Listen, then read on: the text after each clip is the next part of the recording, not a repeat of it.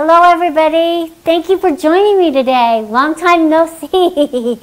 I'm really excited about the next series of Tuesdays with Grace. I'm excited about the opportunity to show you the progression that you can take as a quilter on your quilting journey. I'm starting here on our Q-Zone hoop frame with a domestic machine, and I have my foot pedal down underneath, and I'm going to use it today to quilt with.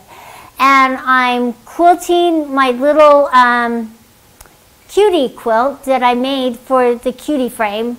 I always try to make a new quilt for each product that we introduce, and it's just something fun I like doing. And I started that a long time ago when we started, when I came on full-time with the company. I've been with the company forever. I was on a lot of the flyers that we started out with, and I was able to go to the shows with my brother and my mom, and I have a sister, Sally, who went with me, and we were able to go to the Houston show, and we'd travel in a van every year to Houston, and we talk and strategize and have a lot of fun. And then we get there and we just got excited about selling our wonderful hand quilting frames. That was when we were just making hand quilting frames at the time. And so here we are today with machines and all sorts of neat accessories and hoops and stuff that I get to even go further and show you how to use. And I just wanted to share a little bit about that little history because it's kind of fun, and I didn't know if you all knew that that's what we did. It was a long drive down to Houston every year, but we would drive all night. My sister lived in Denver, so we'd pick her up and then we'd head down there.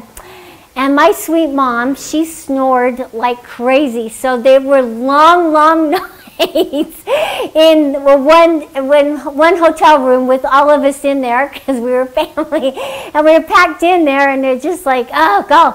You get your headphones on or something just to block out all that noise. But love my mom, but she did snore. Anyway, I have my little quilt on the frame, and I have used this quilt clip just because our floor isn't very clean. So just another way to use your quilt clips. And I've also said that if you don't have one size, you need another size, because sometimes the quilts can get a little thick. So if you have the blue ones, maybe purchase a set of pink ones because they come in handy.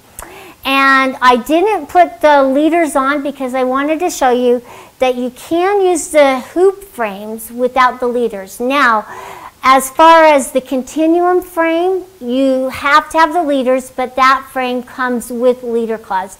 These hoop frames and the Q-Zone Queen, you don't necessarily need the leaders to use them. You just need to, if you're not going to use the leaders, you need to make your backing and batting wider and longer, and that is really important. And Robin says, I can't wait to use my Unique 19 and hoop frame. I'm excited for you, and what a cute little person you have for your little Facebook icon. Just adorable. So anyway, you don't need the leaders necessarily, but you will be needing to make your backing and batting wider and longer, and it will act as your leader because you need that extension so that you can sew to the edge of your quilt. Without that, you're not going to be able to sew our quilt completely to the edge of your quilt. And let me start with the design, okay? Because I want to talk to you about a little bit about design and how I come up with what I'm going to add to my quilt. Sometimes I really don't care because I make so many quilts that I can experiment with. But I know that for you it is really important because, you know, this is a hobby of love, and it's important for us to get to know what designs we're good at and expand our horizons. So I don't want to, like I've told you, I don't want you to be stuck in this little box. I want you to experiment, and I want you to be able to feel free to not be perfect. I'm not perfect, and here I am teaching you some of what my tips and things of free motion quilting. So just know that Carla makes her share of mistakes all the time. But you know what? I'm willing to share those mistakes with you so that you don't have to make those mistakes. So when I'm thinking of the design and what I want to put on a quilt, it takes me a little while. It's a little process. And I get out my notebook or my doodle notebooks and I'll look through them and I'll look online. Google is a great way to look and search for new designs and new ideas for designs to put on quilts. And just look at other quilts around. But sometimes I really want to stretch myself, and on this quilt I kind of do. So it's been a long time since I've quilted a quilt using my home machine, a domestic machine, and the foot pedal. Way back when we started out with the hoop frame, I got to test it, and I was testing it with a small domestic machine.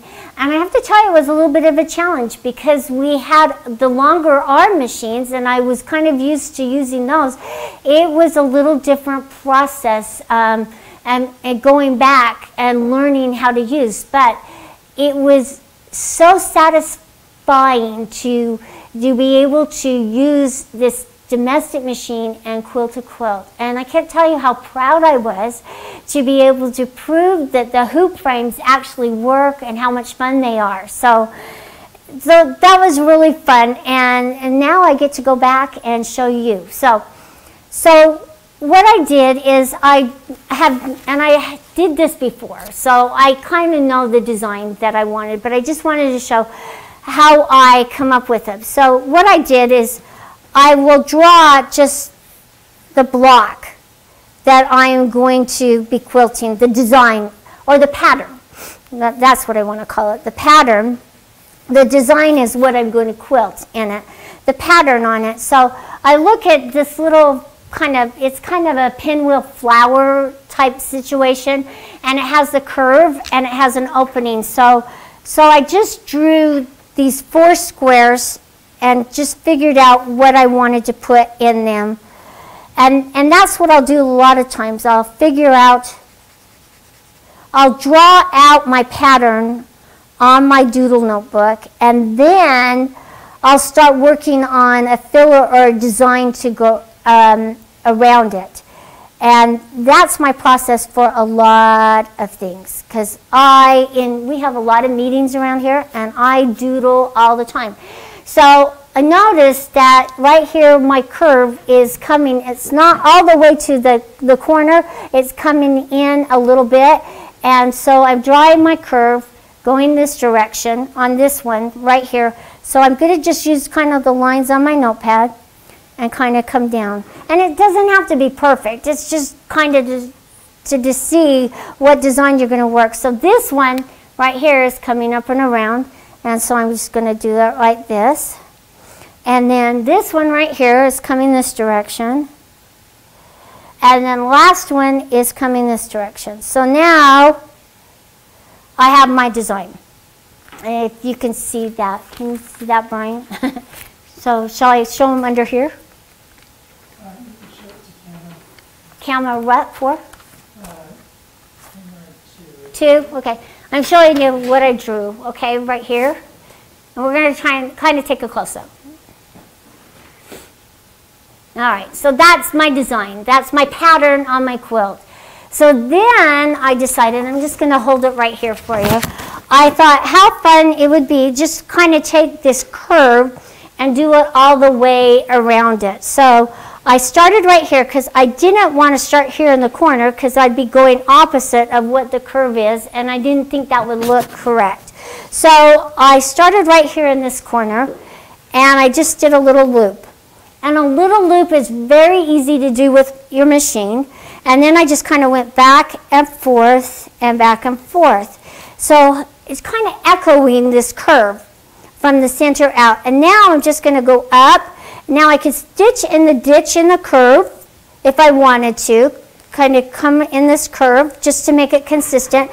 And then I just want to kind of keep going out and then keep doing that curve till I get to the end.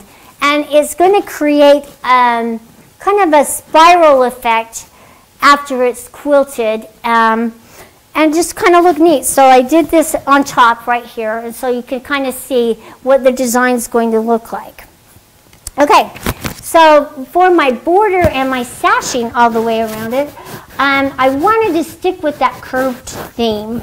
And so what I am doing for my borders and my sashing is I'm just doing this little spiral right here. And I'm going to come out and down.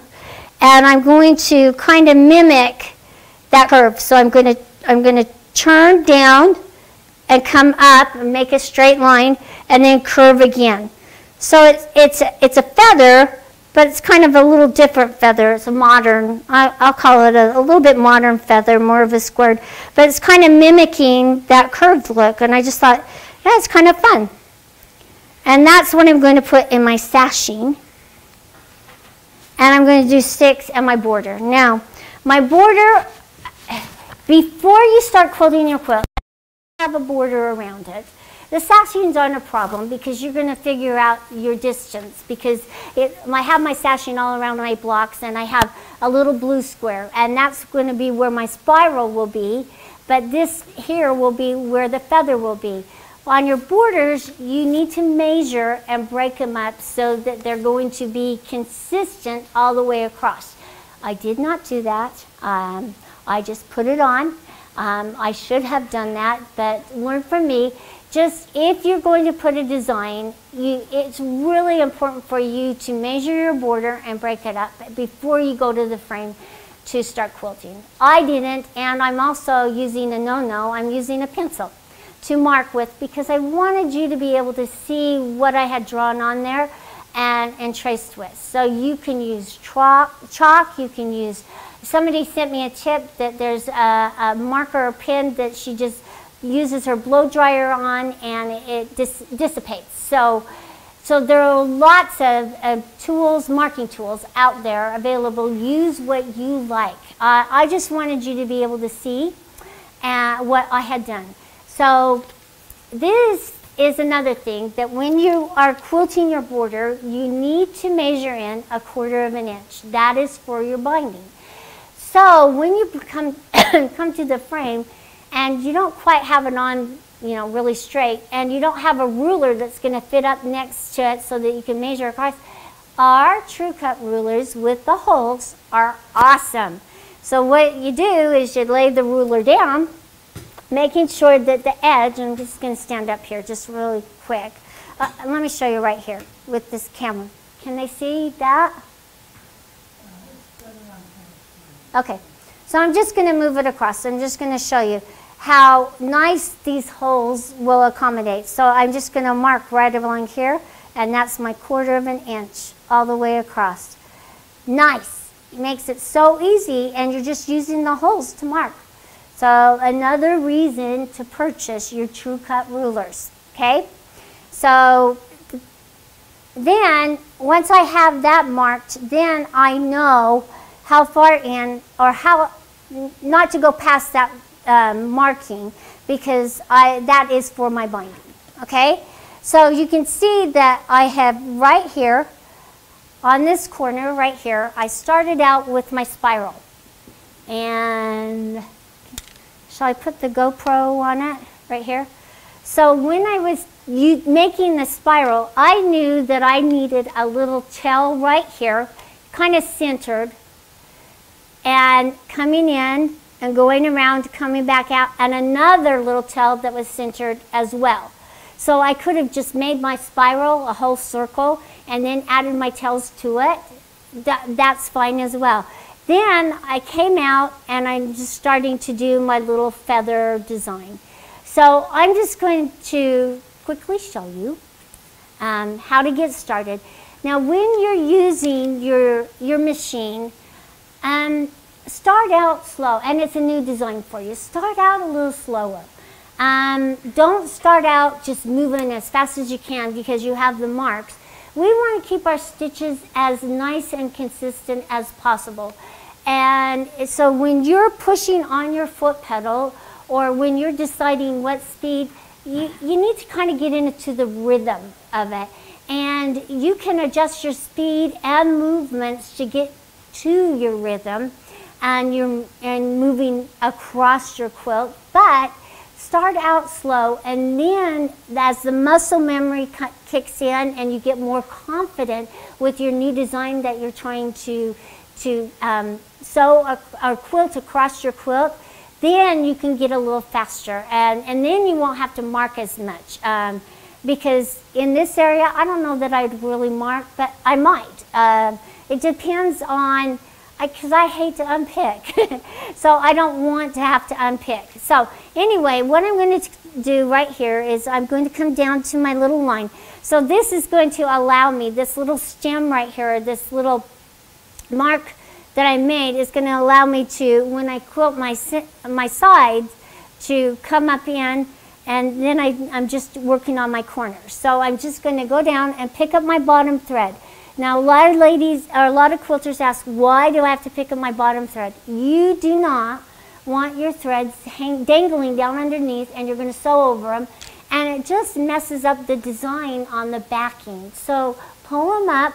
Do your tie-offs, and you can do a couple of needle up, needle downs if you want in the same place. So that's what I'll do, and that's going to be my tie-off stitch. And I'm going to just barely move it and then come back.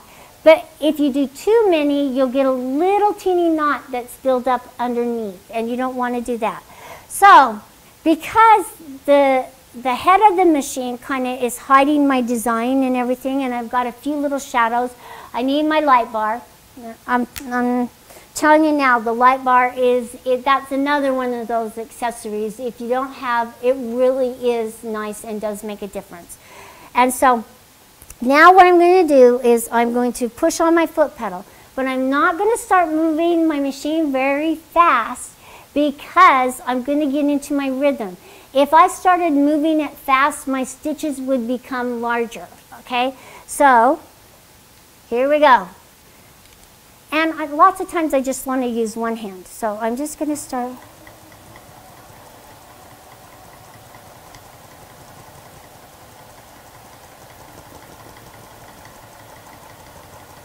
And see, they kind of got a little larger. But I'm going to come to my point. I'm going to give it a little bit more gas. Okay. Now I've done my little spiral, okay? Now I'm going to go up and down, and I'm going to really try hard to stay in this area. You can see that my stitches got a little bigger because I was moving a little faster, so I needed to speed it up. So, you know, it might be kind of nice for you to have a little piece of fabric. That's why I kind of have this area, so that you could kind of practice and get into the rhythm. But as I go through the quilt, we're going to just see the progression. And that's how you grow as a quilter. My goodness, don't expect everything to be perfect. And yes, there are some quilts that I wouldn't like that, and I would just go and unpick. But I want you to see how important it is for you to grow as a quilter. And you know what? It's something I can live with. But if you can't live with it, that's fine. Now I'm just going to kind of go up.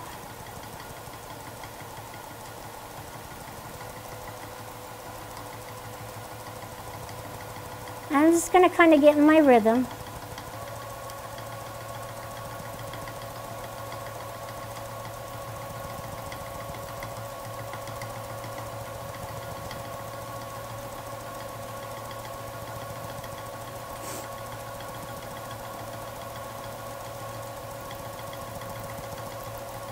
And I'm going to try to stay true to what I've, you know, drawn here, but you never know.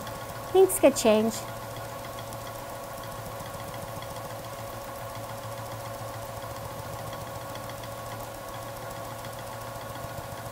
And what's nice is I'm going to show you the progression, because then next time I'm going to bring on the stitch regulator, and then I'm not going to have to be so careful.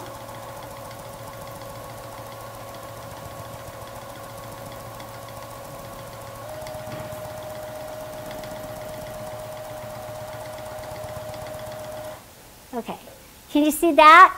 Okay. So that's just one little area of my border, okay? It's only going to get better as I get my rhythm and my movements down a little nicer. But it's going to look really fun. I'm happy with the thread color I chose. It's, I can't remember what it was called. It was called Mango Salad. It's got a lot of the colors, a lot of the oranges and a little bit of the pinks and some of the grays that I have in the quilt. It's not too heavy that it's going to make it really hard for you to see my pattern on my quilt as I quilt over the pattern, but it's just kind of fun. So anyway, I could keep going on this all the way across and down, but I wanted to kind of show you what it would look like with the design. So the next point I wanted to explain to you, and I'm just going to cut my thread right here. I would tie it off. Let me just do a little tie off here. Kneel up. Gonna barely move it. Kneel down, kneel up, kneel down, and I just kind of let it move back and forth. And now I can just cut my threads, okay? But I had a little tie-off stitch right there in the end, and that's how you would do it. I didn't move it, so I really didn't need to worry about bringing my bobbin thread up, so I can just move on to my next area. However, I just wanted to show you how important it is to break your design on your quilt up. This is as far as I can move, so I can kind of quilt these two squares right here, which I will, but it's going to make it a little difficult. So I really need to move it up that direction. So I'm just going to kind of pull it up just a little bit so I can show you how to do this one and this one. And then by the next one, I'll have my top border. And by the next time we meet, I'll have my top border done and my first row so that I can just show you the continuation and the progression all the way down the quilt. Quilting is so much fun, and it doesn't have to be hard. And so all I'm going to do is just kind of pull my quilt up just a little bit in this area so I can just show you right here. And let me see if I can pull it just a little bit more so that I can reach all the way down. Nope, I'm going to have to undo this one here. And with free motion quilting, it's not like the automation. Well, the automation allows for inconsistencies as well. So all I'm going to do is undo this one right here and this one right here and just kind of pull it up a little bit more. Okay, and now I'm able to quilt past that mark. So I'm just going to put this on here. I'm running out of time. I'm a real talker, and I'm sorry. All right, so I can move that across here and this right here. Okay, now make sure if you have a hoop frame that you clip all your little clips on. You will be moving across your quilt if you don't have them all locked in place.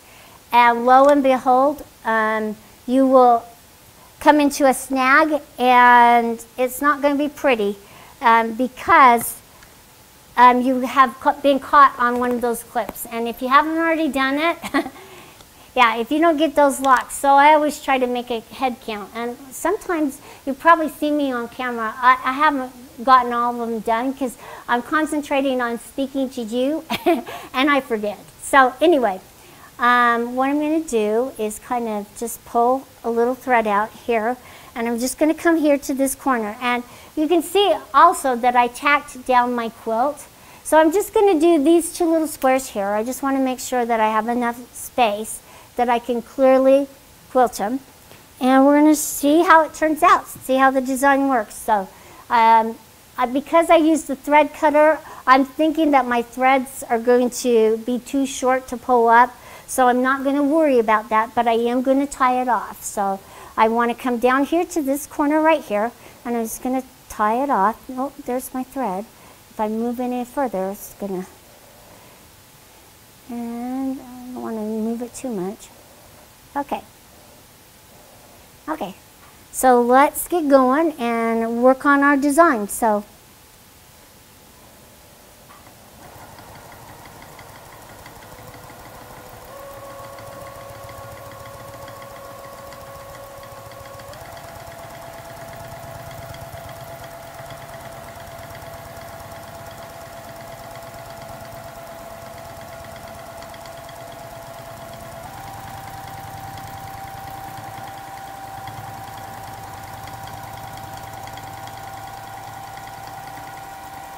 and see, I'm going to kind of stitch in the ditch, going back and forth to get to that area. Okay, so now I'm up to where I can do my other little loop, okay? So I'm going to make my new loop.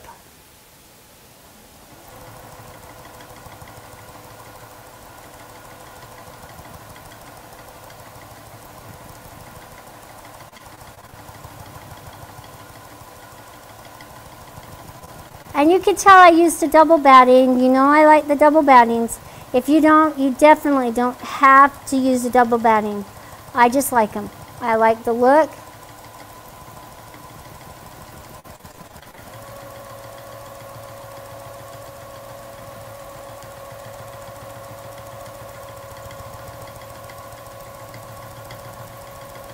And you can see I kind of went out of the lines, but that's okay. All right. So there's that design. I will continue on down and across and work my way over. I just want you to try new things. I want you to see, let me answer a few questions, okay? What is double batting? It's 2 layers of, and Linda asked this. Linda, a good question. A double batting is 2 layers of batting, and it just kind of makes it a little fluffier. You can see that it's a little poofy in the designs, and I kind of like that look. Now, there are some quilts that you will not like the poof, and don't put the double batting on there, but I like that look, and I use double battings a lot. I use it when I'm using the rulers, because I like it with the ruler work. I like to be able to have the variations in the puffy parts and the parts that I've sewn over a lot. And Sandra asked, what kind of batting do we use? This happens to be a bamboo batting. It's very thin, but I like several kinds of battings. I like wool. Wool is a heavier batting. If you are using, if you're quilting a quilt that you're going to hang up for show, a wool batting and a layer of just bamboo is great because it gives you that heft that you need to hang nice and straight, and it's really nice. Diana Torres, she's asking, do you use the same weight of thread for top and bottom? Yes, I do.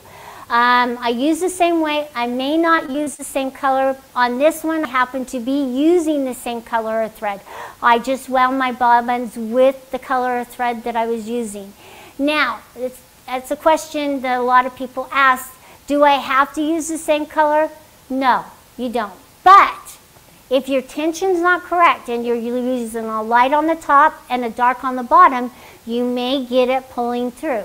So make sure that you've got good tension. And April is asking, may I ask which machine and frame you are using? Yes, I'm using a Juki 2010 Q machine, and I am using the Q-Zone hoop frame. And you can notice that I don't have the table inserts on the Q-Zone hoop frame. You don't necessarily need them unless you're going to be working from the back. Now, the carriage here has the handles on the front, and they bend down so that you can work from the back as well. Kay Scraps asked, for a domestic machine, what is a good size throat to use for the cutie frame? I would say no less than 9 inches. Now, the Juki, there are several machines that are 9 inches or a little bit longer, up to 11 and 13.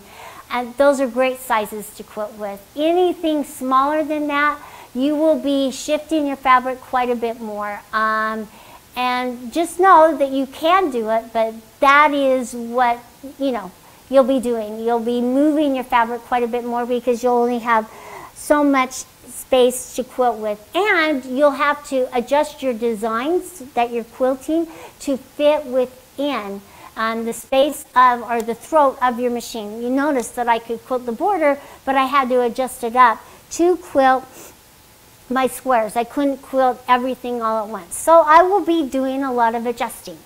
So, and Vicki Lamar, is there any handles that you can buy to put on the Baby Lock Jazz?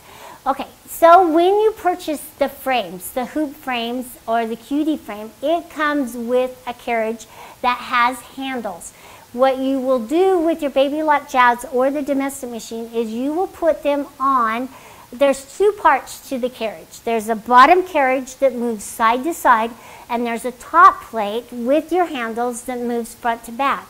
So what you will do is put your machine on that top plate, and that's how you'll use it. The handles come with the frame. So just know that you don't need handles. They come with the frame, and you're putting your Baby Lock Jazz on that top plate.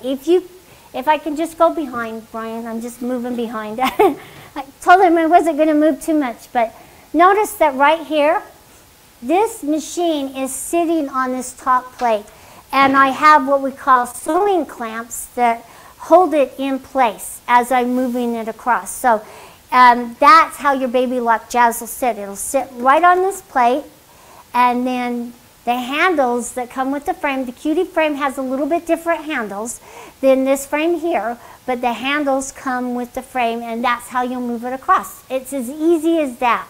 So if you're, if you have questions, give us a call. Next week, or next time I meet with you, I'm going to show you the stitch regulator and how it works. So I'm doing this in steps, and yes, Ellie, they are coming out with channel locks, and channel locks are which will lock either the top carriage or the top plate to your carriage and the bottom in place so that you can move either just side to side, making straight lines. So yes, the channel locks are coming for the cutie frame. I'll be excited once we have them. I will introduce them right here on the program, because I love to show you what's coming before anybody else sees it. So I just thank you for joining me today, and next time I will show you the stitch regulator and how it works, and we're just going to progress on, and we're going to get to the 15-inch machine, and then we're going to end up with the 19-inch machine on the frame. But I just want to show you that you don't need a big room or all these accessories. You just need to have a passion and a love of quilting. So thanks for joining me today. I'll see you next time, and have a good week. Bye.